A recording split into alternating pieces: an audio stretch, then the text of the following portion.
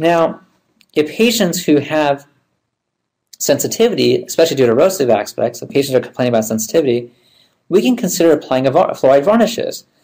And there's varnishes that are specifically developed, in this case, here's Profluorid L by Voco, that are specifically developed to help fight hypersensitivity. And these varnishes do not impact whitening procedures in any ways, they don't interfere with it. So these varnishes are very interesting. And what they do is they go beyond just fluoride therapy. They take into consideration sodium, fluoride, and calcium. Okay? So Profluorid L by Voco combines these three components, sodium, calcium, and fluoride. And they offer short-term and long-term protection. It's really important to have calcium source.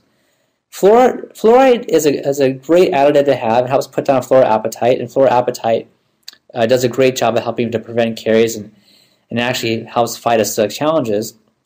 But calcium actually helps rebuild natural tooth structure. So calcium becomes an important additive, and we want to really look at that in conjunction with fluoride. It's not a one or the other phenomenon, but rather both together. And certain products really help combine both. Some of the indications of this product would be, we use it in our practice after scaling and root planing to decrease cervical hypersensitivity. You can also use it in areas of cementum that have been exposed due to recession. From prosthetic standpoint, it might be around crown margins. You might be using it after bleaching when a patient's sensitive.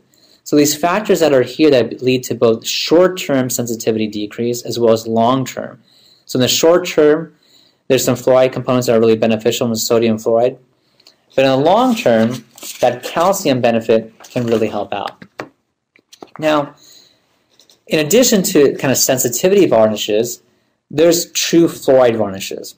And fluoride varnishes tend to work very well and is accepted more readily by patients versus traditional foam trays. We haven't used foam trays in our practice, for 7 or 8 years now at least. A product like Voco's varnish here adheres to tooth surface very well and allows for a much longer contact time compared to foam alternatives. In our practice, we also regularly use varnishes on adult patients that show a moderate to high caries risk as well as erosive lesions or issues.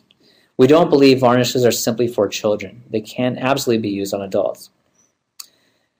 Now, fluoride, through numerous studies, fluoride has proven to be an agent that helps prevent caries and change tooth structure that has been damaged to more acid-resistant fluoroappatite.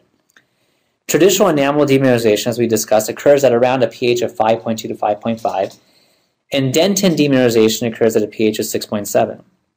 On the contrary, fluoroappatite can take a much more significant acid challenge and does not demineralize until a pH reaches 4.5 in the oral cavity. To this end, Riemann Pro and things like Voco's fluoride varnish really help out. So these products, the fluoride varnish has 22,600 parts per million fluoride.